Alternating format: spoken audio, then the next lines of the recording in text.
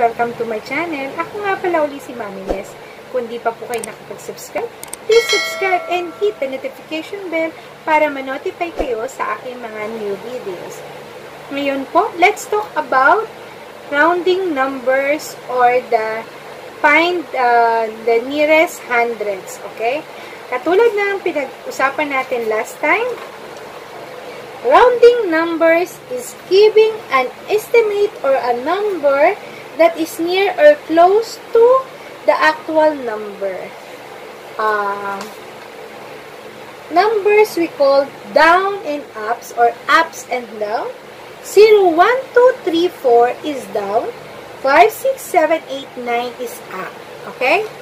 Tandaan na yung ups and down natin ay mahalaga. Dahil sa up, we need to add 1. And then sa down, wala tayong gagalawin. Okay? Katulad ng pinag-usapan natin sa round to the nearest tens, ganito din ang gagawin natin sa round to the nearest hundreds. Okay? Ilagay nyo na lang uli yung 0, 1, 2, 3, 4 down at 0, 5, 6, 7, 8, 9 up para hindi kayo malilito. Mga bata, pag kayo'y nagsasagot, tandaan, isulat nyo yung ups and down para hindi kayo malilito. And tandaan, ano ba ang hinihingi ni ma'am at sir? Hundreds. Yan, hundreds. Okay? Pag hundreds, alamin nyo na kagad, guhitan nyo na kagad yung mga papel nyo or yung mga questionnaire nyo or yung mga test nyo or yung mga nasa libro nyo, guhitan nyo, hundreds lang ang ating gagalawin.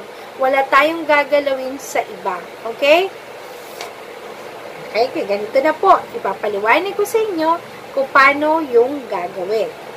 Okay? Example, 134. Okay? Yung 134, nasa hundreds na tayo. Okay? Si 3 ay nasa down. Kaya, hindi gagalaw si 1. Si 3 ay nasa down, kaya hindi gagalaw si 1. Pero, yung nasa, sasabihin nyo, ma'am, sir, pero yung nasa hundreds, yung nasa ones ng hundreds, ay gagalawin ba namin? Of course. Kasi kasali siya sa binibilang natin. Kasali siya sa hundreds. Okay? Yung ones, tens, hundred, kasali siya. 100, 134. Damay-damay siya. Kaya kailangan nating galawin siya. Kasi 100. Okay? 134. Si 3 is nasa down. Si 1 hindi gagalawin. Walang i-up. Wala kang idadagdag. Wala kang i-minus. Kasi nasa down. Gagawin mo lang, si 4 is gagawin mong 0. Yung nasa ones, automatic yung nasa ones is magiging 0. And yung 3, magiging 0 kasi down siya at yung 1 kokopyahin lang. Kaya magiging 100. Okay, example pa po ulit. 392. 392, si 9 ay nasa at. Kaya we need to add 1 kay hundreds. Yung 9 ay nasa up, we need to add 1 dito sa 3, sa hundreds. Okay? Ngayon, yung 3 ay magiging 4. We need to add 1. Okay? Pero, yung nasa ones, automatic magiging 0. Yung nasa tens, matic na rin magiging 0. Pero, nag-add tayo ng 1 kay 3. Okay? Kasi nasa up. Basta up, we need to add 1. Tandaan yung katabi ay ang magiging basihan kung kayo ay magdadagdag or magiging remain lang yung number na nasa pinag-uusapan. Okay. 548. 548. Si 4 nasaan? Okay? 4 is nasa down. Kaya, hindi na naman natin babaguhin si 5, yung nasa hundreds. Okay? Si 5 ay magiging 500.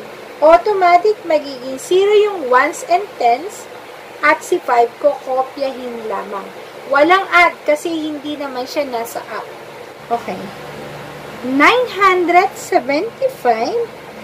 Okay. 975. Si 7 ay nasa up, kaya we need to add 1 kay 9. Kaya magiging 9 is magiging 1,000. Si 5, automatic 0 yung nasa ones.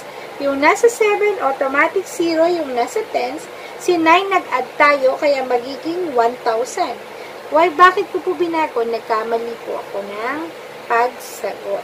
Ngayon ko po na-realize na, mali yung na-type ko. Anyway, mas mabuti po ma-explain ko sa inyo nga na mas maayos. Tandaan, si 7 ay nasa up, kaya mag-a-add tayo ng 1 kay 9, kaya naging 1,000. 0, 0, itong ones and tens, ay yung hundreds, nag-add ng 1, kaya naging 1,000. Okay? Laging tatandaan na yung ones and tens is 0, at yung nasa dulo is remaining lang or mag-a-add ng 1. Round to the nearest hundreds, pero ang ibinigay 1,000. Naku, ang sakit naman sa ulo nito. Ano ba ang sasagutan ko? Huwag kayong malilito. Guhitan nyo na kagad yung hundreds. Yung 163, ganon, or 234, kung ano man. Yung nasa hundreds, guhitan nyo na. Yung 1,000, kopyahin nyo na agad. Automatic, ilipat nyo na para hindi kayong malilito. Okay, ang babaguhin lang natin is yung nasa hundreds. Ha? Kasi round to the nearest hundreds lang ang hinihingi ni ma'am at sir. Ngayon, ones, tens, hundreds. Okay, yung katabi ni hundreds is 6. Nasaan siya? Nasa up siya. That's why we need to add 1 kay 1. Okay? Kaya magiging 200 siya. 0, magiging 0 si 1, si 10 is magiging 0, pero mag-a-add kayo ng 1 dahil nasa up nga yung 6 na yan, kaya magiging 200. 2,200. Okay? Ang ginalaw lang natin is yung nasa hundreds. Okay. 8,316. Ano ba yan? Pataas ng pataas yung hinihingi ni ma'am. Huwag kayong malilito. Ang gagalawin nyo lang is yung nasa hundreds. Yung 1,000, kopyahin nyo na uli. And then, si 316, tignan mo kung ano ang katabi ni 3, yung nasa hundreds, yung nasa tens. 1. 1 is down, kaya hindi gagalawin si 3. Wala kang i-add, wala kang i-minus, mananatili siya as kung ano yung number niya dahil nasa down yung katabi niya.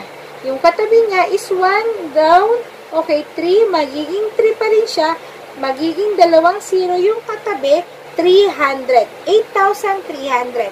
Tandaan lamang po na kapag kayo ay nagsasagot, yung ones and tens ay magiging 0 talaga, automatic yun. Pero, ang magiging basihan palagi nung sinasagot nyo ay yung katabi, yung pinakamalapit. Kung nasa hundreds, yung nasa tens yung gagalawin nyo. Kasi yun yung katabi ni hundreds.